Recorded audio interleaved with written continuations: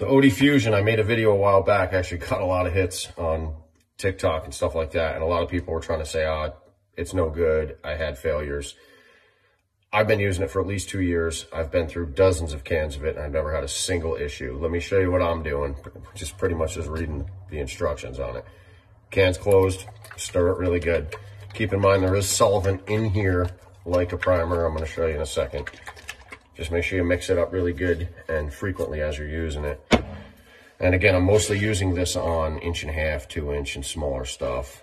But if your pipe is not clean, use your cleaner first.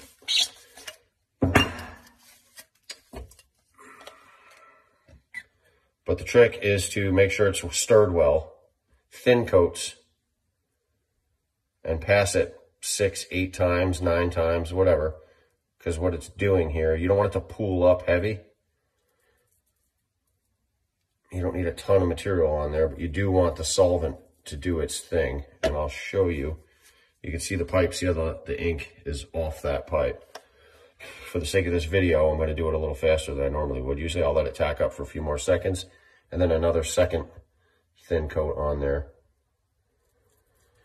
And that's it.